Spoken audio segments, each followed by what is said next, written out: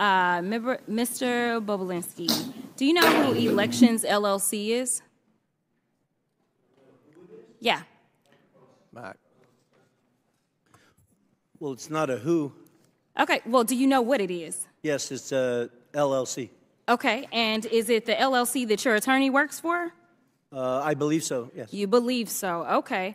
So at this point in time, I'd ask unanimous consent to enter into the record a document indicating that the law firm representing Tony Bobulinski was paid $10,000 as recently as January of this year by the Save America PAC, which you may recognize as Donald Trump's PAC. Without objection. Thank you. Now, so far in this hearing, it has felt like the worst episode of The Apprentice. I'm sure you're familiar with that show.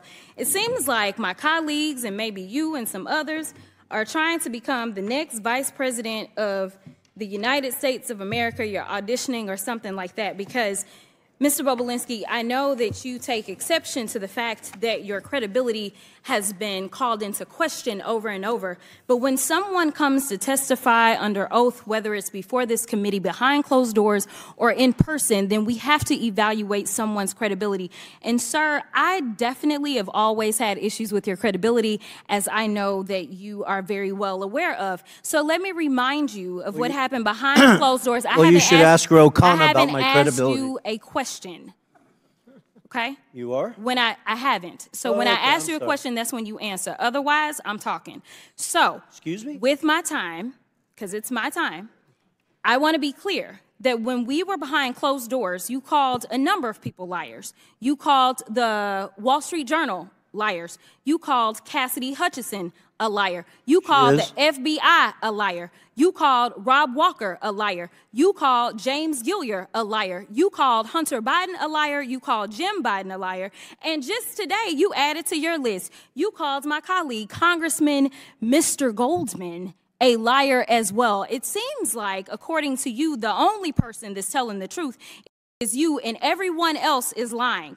But I want to move on to something else. Is that a question? It's not a question. Oh, okay. You'll know when I ask you a question, I promise. Thank you. So the other thing that I want to talk about is the fact that my colleague from the other side of the aisle talked about the company that we keep. And she wanted to go through a list of people that she felt like were bad company because right now the majority has been relying upon the testimony of someone who's currently sitting in federal prison. And we know that your company is the company of somebody who's been found liable of fraud, as well as defamation, as well as sexual assault, and for whatever reason can't pay his bills at this point in time.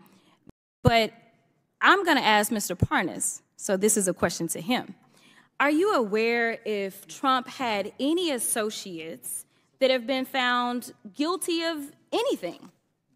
Yes, lots of them. Lots of them. Me included. You included. Okay, so when you were called here to testify, you weren't called here to testify for any other reason than to tell the truth. Is that correct? Yes, Congresswoman. Now, we started this whole sham off because of the 1023, and that was debunked by you, was it not?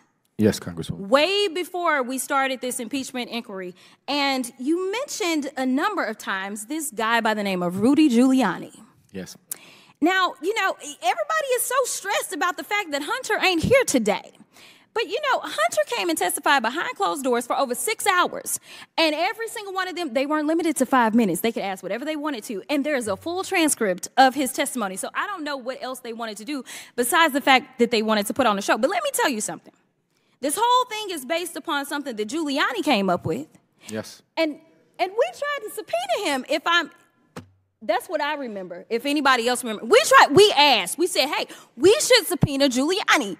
But you know, kind of like when we were trying to get his cell phone, they shut it down, right? Like they don't want the facts. But you would agree with me that considering the fact that you were working under Rudy Giuliani at the time that you went over to Ukraine, that he has maybe some valuable information that he could offer this committee as to whether or not there's anything that we should be investigating in the first place. Absolutely, Congresswoman. I wish that this committee would subpoena Rudy Giuliani, put him under oath alongside me to get to the bottom of the truth of what actually happened in Ukraine and to the manipulation that Trump and Giuliani and the team went to do. I agree with you, but somehow it doesn't look like we're going to get there, and I thank you for your time. With that, I'll yield. Time's expired. Chair now recognizes Mr. Biggs from Arizona. He yields back. Chair now recognizes Mr. Kristamorte for 5 minutes. Thank you, Mr. Chair. Mr. Parnas, Rudy Giuliani tasked you with, quote, a mission to travel the globe to find dirt to damage the Biden's reputation in the 2018-2019 timeframe, right? Correct, yes. And this was in an effort to secure Trump's re-election as president in 2020, right? Correct, yes. And by dirt, you mean evidence of wrongdoing or criminality, right? Yes, sir. And in your travels, you found, quote, precisely zero proof of the Biden's criminality, right? Correct. And there was no evidence of the Biden's corruption in Ukraine because, as you said, there truly was none, right? Correct, yes, sir. Now, interestingly, you have looked for dirt around the world about the Bidens and specifically Joe Biden in particular, and you say the FBI, CIA, NSA have all failed to produce any evidence of criminal wrongdoing, right? Correct. Not only that, but former Ukrainian President Petro Poroshenko stated, quote, there's not a single word of truth to these allegations about Joe Biden, right? Absolutely, yes, sir. Now, there's a guy named Yuri Lutsenko, who's the former prosecutor general of Ukraine, and he also, quote, confirmed that nothing ties the Bidens to criminal activity in Ukraine, right? Correct. And then there's another prosecutor general named Viktor Shokin, who also said he conceded, quote, that he had no evidence that either Joe or Hunter Biden had ever interfered with Ukrainian law, right? Yes, sir. And the reason you know this is because you talked to each of these people, right? Yes, sir. And your job was to try to dig up dirt or manufacture dirt, right? Yes, sir. And yet we have conducted months of hearings, and because there's been no evidence of wrongdoing, you've called this whole impeachment inquiry a, quote, wild goose chase, right? Yes, sir. Now, interestingly, we've heard from the other side that, quote, the real quid pro quo wasn't Donald Trump. It was Joe Biden when he tried to hold up foreign aid when he was vice president in exchange for firing the federal prosecutor in Ukraine that was investigating the corruption from his son. Now, you, again, looked for evidence to support this claim. There is no evidence, correct? Correct. That was false. In fact, firing the prosecutor would make it more likely that they would go after the company in question, Burisma, not less, right? Well, the ironic part is the reason why majority of the world and Ukraine and the Obama administration wanted to get rid of Viktor Shokin because he was corrupt, not because he was investigating Burisma, because he was stalling investigations for UK that was looking into a $23 million they wanted to get out from Zlochevsky, and Shokin stalled that investigation. So it was the logic is just the opposite of what the majority claims is to be the case, namely that they say that somehow Joe Biden was out to fire the prosecutor to reduce the chances of a prosecution of Burisma. But actually, in firing that prosecutor, he increased the chances of prosecuting Burisma, right? Absolutely correct, yes. So let me just talk to you about what some of the other witnesses in this impeachment inquiry have said. Jonathan Turley, the constitutional expert the Republicans brought forward, said there's no evidence of which he was aware to support impeaching the president. You agree with that, correct? 100%. Garrett Graves, a colleague of ours, said just last week, quote, have I seen anything that is impeachable? No, I haven't. You agree with that statement as well? Yes, sir. Last year, our Republican colleague Ken Buck, who's about to retire, said that evidence of wrongdoing by President Biden, quote, doesn't exist right now. It doesn't exist now. It didn't exist then, right? That's exactly true, sir. Sir, how many times have you met Donald Trump? Well over 10 times, I'd say. I'd have to count, but lots of times. Is there anything that you'd like to relate to us about your conversations with Donald Trump that would bear on the conduct of these proceedings? I mean, Donald Trump was aware of everything that was going on that day in the Red Room when we were in the White House. after Rudy bringing Donald Trump up to speed on that I could go out to Ukraine and get Viktor Shokin. Donald Trump approached me, shook my head, said, "Thank you for all that you're doing. Keep up the good work," patted me on the back, took pictures, and I was off to Ukraine.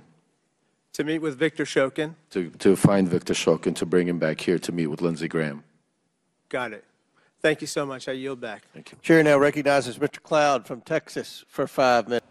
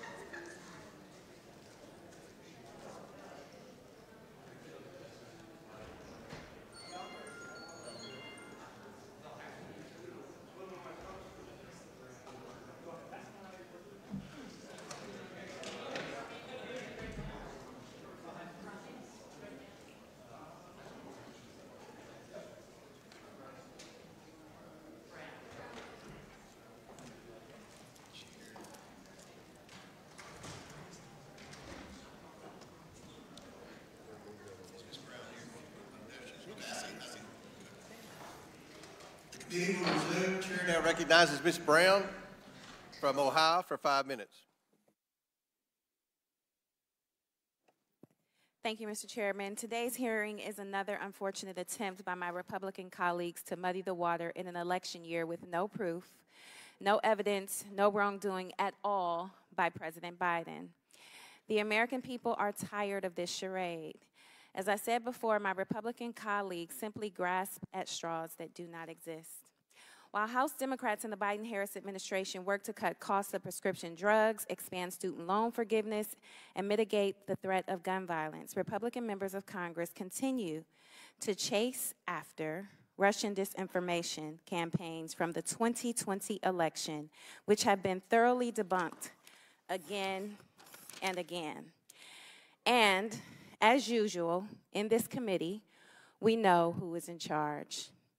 It is the bondless, broke bluffer, twice impeached, 4 times indicted, insurrection initiator, election denying, self-declared dictator on day one, and puppet for Putin. The one who wants to terminate the Constitution and defund the FBI. The one who romanticized exchanging of love letters with North Korean dictator Kim Jong-un. The one who just last week embraced autocrat Orban of Hungary to discuss their diabolical plans to destroy our democracy. The one who proposed a policy to ban Muslims from this country. The one who just this week said any Jewish person who votes for a Democrat hates their religion and Israel. The one who called neo-Nazis carrying tiki torches chanting, "Jews will not replace us, good people." The one who referred to African nations as, I quote, shithole countries. The one who called NFL players, the majority whom are black, sons of bitches for taking a knee in protest of the ever-present racial inequality and police brutality that continues to pervade our justice system. The one who called Mexicans rapists and promised to build a wall and have them pay for it, and in case you missed it, it didn't happen. The one who told women of color from the born in the United States, elected to Congress and serving on this very committee, to go back to their own countries. The one who bragged about grabbing women by their private parts. The one who confused his rape victim, whom he claimed was not his type, for his very own ex-wife. The one who is an admitted and committed adulterer, who attempted to pay off a porn star for her silence. The one who has publicly mocked people with disabilities. The one who dodged the draft and referred to prisoners of war as losers, the very people who pay a high price so we can enjoy the freedoms that far too many of us take for granted. The one who boasted about being able to stand in the middle of Fifth Avenue to shoot someone and not lose votes. The one who promoted political and physical violence multiple times, including most recently at my rally in my home state of Ohio, where he declared there would be a bloodbath if he didn't win. The one who intentionally denied COVID was deadly and eventually suggested injecting bleach into our bodies to kill the respiratory virus that took the lives of 1 million people in the United States. The one who ordered his son-in-law get top secret security clearance, overruling concerns flagged by intelligence officials, who, according to this committee's chairman, admitted the former president's son-in-law crossed the line of ethics by accepting a $2 billion investment into that very same son-in-law's fledgling firm only 6 months after leaving the White House. If any of this sounds crazy, it's because it is. This might sound unbelievable, but it's all true. These are facts, indisputable facts, a thing that is known and proven to be true. This may be a foreign concept to some of my colleagues, but for those of us who still have a relationship with the truth, please know this is not an exhaustive list of inappropriate, unethical, and questionable behavior by the maniacal manipulator of Mar-a-Lago, because I could go on, but I only have 5 minutes. Yet here we are again, trying to make sense out of nonsense. I would humbly, respectfully ask my Republican colleagues on this committee to stop falling over yourselves to win the approval of one, because millions of people are depending on you to defend our delicate democracy. And with that, I yield the remainder of my time to Chair now. the ranking member. 7 seconds. Oh, I don't know that there's much time left, but thank you for that eloquent and compressed recitation of some of what we've lived with over the last few years. Chair recognizes Mr. LaTurner from Kansas for 5 minutes. Mr. Bobulinski, I want to talk about May of 2017. To be clear, Hunter Biden was doing business with CEFC while his dad was VP. Are you aware of that now? Yes. Rob Walker told us that during his transcribed interview before the committee. But I want to talk to you about your meeting with Joe Biden, Hunter Biden, and Jim Biden in May of 2017. Other members are going to bring up the meeting you had with Joe Biden at the Beverly Hilton the night before the Milken Conference, but I want to talk about the next day when you went as Joe Biden's guest to the Milken Conference. So, you watched Joe Biden deliver a speech that day. Then you had a follow-up conversation with Joe Biden. Isn't that correct? Correct. What did Joe Biden tell you during that conversation? Well, as I've already publicly shared, I was brought backstage by his team because he had just given his keynote, and we just exchanged pleasantries, and then I walked him out to his car, and he specifically thanked me for the work I was doing with his son and his brother and asked me to keep an eye on them.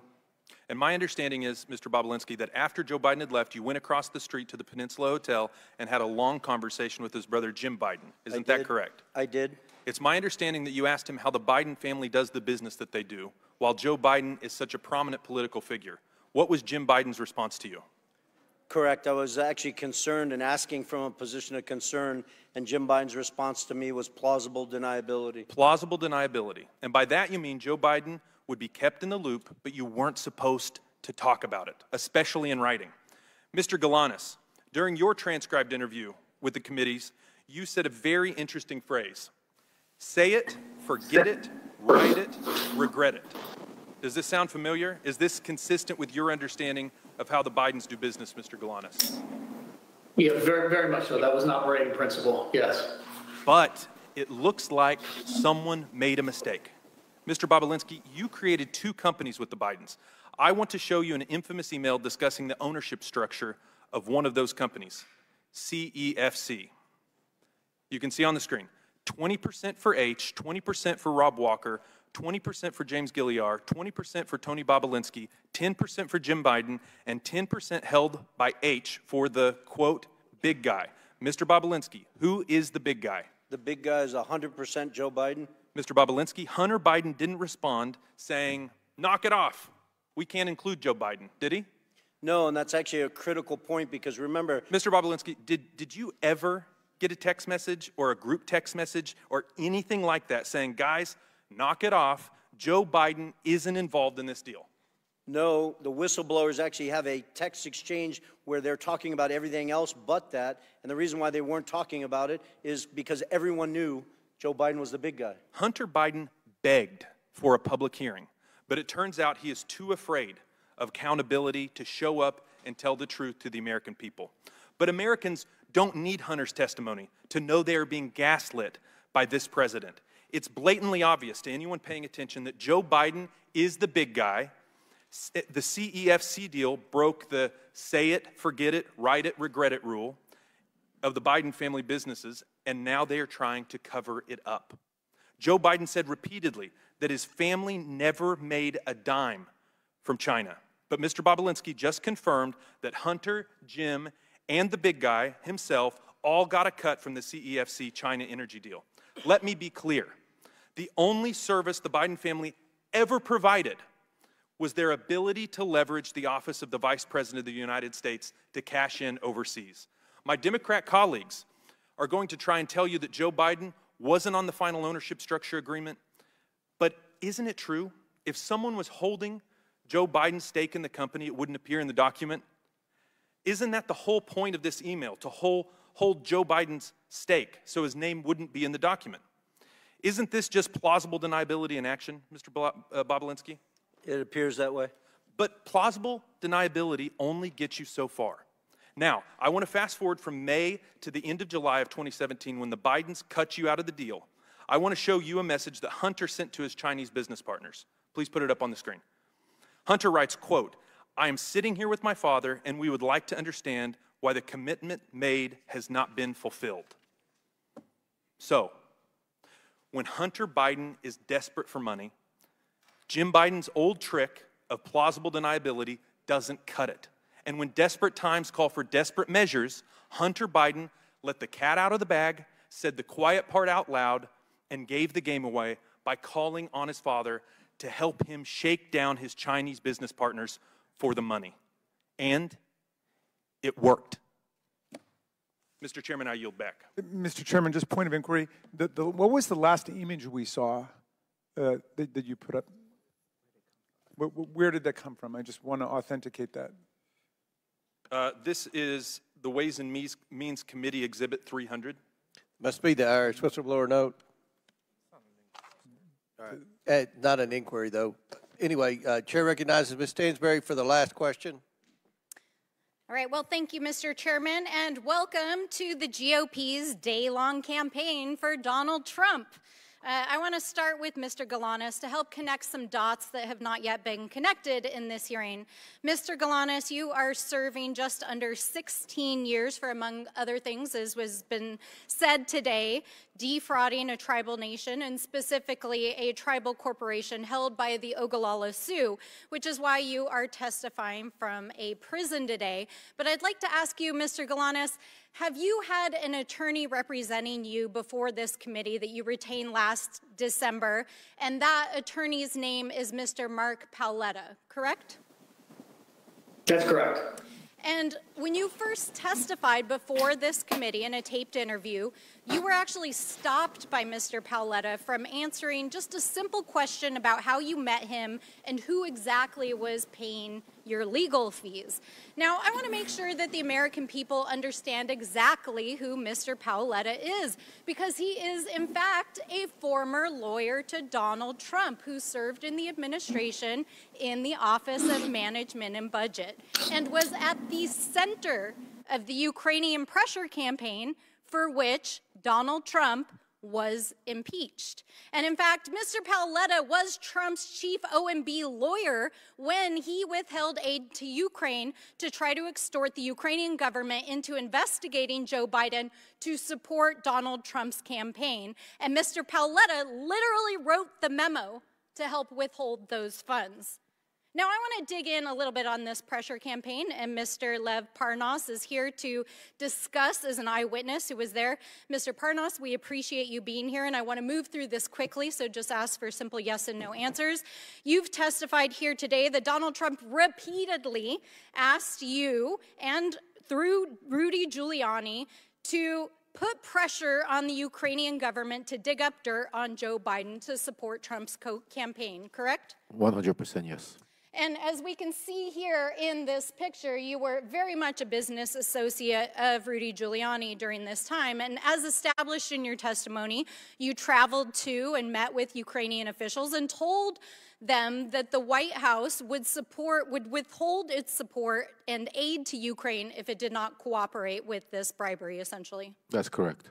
And as we all know, Donald Trump's administration, and specifically the Office of Management and Budget, did withhold that foreign aid in 2019. And here's the guy who did it. And he's representing the witness who's literally on Zoom with us for this committee today. And it's the reason why Donald Trump was impeached the first time. And the man at the center of that scheme is involved in the House GOP's inquiry. But I also want to point out that Mr. Paoletta is also involved in and very much in bed with the Thomases. In fact, he represented Miss Ginny Thomas, Clarence Thomas's wife, in her involvement in the Stop the Steal before the January 6th committee, and actually also goes on vacation with Mr. Harlan Crow and the Thomases. So this man has quite an interesting roster and participation in this hearing. But the bigger picture here is that Mr. Paoletta's presence is yet another indication of the way in which this hearing and this impeachment inquiry is part of Donald Trump's larger misinformation campaign, just like it was in 2020, where in addition to pressuring and withholding aid to Ukraine, Rudy Giuliani and the Trump Organization, as Mr. Parnas has established, planted the story in the media. And now here we are 4 years later as they've dredged it back up and are planting it back in the media using Congress, using this committee, and using a baseless impeachment supported by Donald Trump's own allies on this committee to push that information out. As members on this committee have trafficked in false evidence that was planted by a Russian operative to the FBI and is now in jail for that. All of this is in the service of propping up the criminal enterprise for which Donald Trump is at the top and has already been twice impeached. Rudy Giuliani and others have been exposed as they continue to traffic in Russian disinformation that not only props up Donald Trump, but it props up Vladimir Putin himself and his goals back in Russia and in Ukraine. So I just want to point out here that once again, as I said when we had a false impeachment hearing a few months ago, that once again we see the time's long expired. arm, Gentlelady's time's expired. little hands of Donald Trump all over this hearing. And just want to state, you made a mistake and said that Mr. Parnas was a Republican witness. He is very much your witness, not a Republican witness. But I was a Republican for Donald Trump. Mr. Chairman, I do not Pursuant- believe I said that, so we can... Pursuant to the previous order, the chair declares the committee in recess due to votes. Subject to the call of the chair, we will reconvene 10 minutes after the 3 votes. All right.